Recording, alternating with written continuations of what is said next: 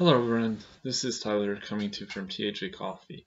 Today I am going to discuss a highly debatable topic in the coffee community, and that is, what is better, the French press coffee maker or the drip coffee maker?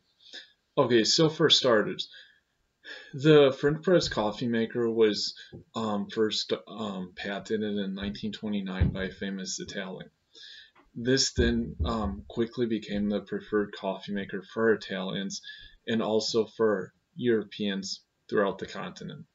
Now, the French press coffee maker was very unknown to many Americans until the 2000s, at which point it became more mainstream. Now, um, the flavor compositions that each of these coffee makers produce is a bit different, and it's unique in a way that it's not necessarily that one is better than the other. It's just that each one has better purposes depending on the type of coffee being made. Okay, so let's compare the two. Okay, the French press coffee maker is a more it's very simple. This right here actually is the visual aid I have. So this is the coffee base. This is the mesh filter, and there's a glass that fits inside here that this thing then presses down and filters the coffee. French press coffee uses a larger bean that's not as grounded up, so the oils that are produced from it are more tasted in the coffee, and it has a more robust and fuller flavor.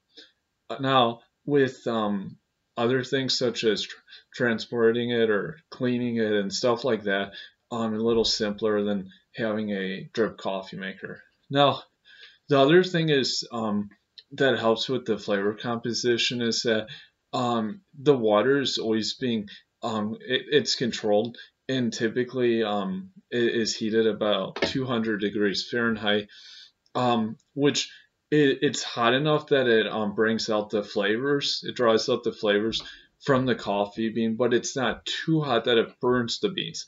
Now, what happens when the coffee bean is burned is that that's what produces that harsh, bitter flavor. And that's one of the issues with the drip coffee makers, that some of the machines will often overheat the water, which then will often burn the bean. So now with a drip coffee maker, something to keep in mind is that the filter mechanism works a little differently.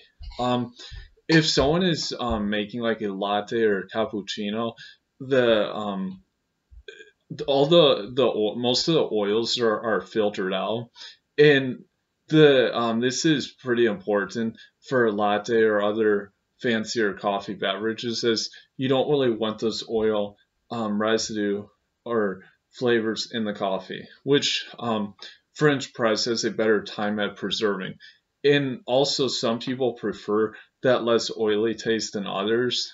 And just keep in mind too, when I say oily, it's not like it's not like an oil that this is more like a just a fuller texture in the mouth.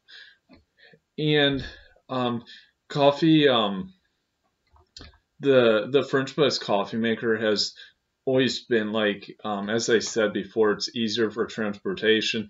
Now, on the downside, if you're making large quantities of it, it's not so convenient or easy, because you have to often make more batches of it, and the coffee it'll just take a bit longer. Now, hopefully this gives everyone an idea of the differences and the advantages and disadvantages of the two.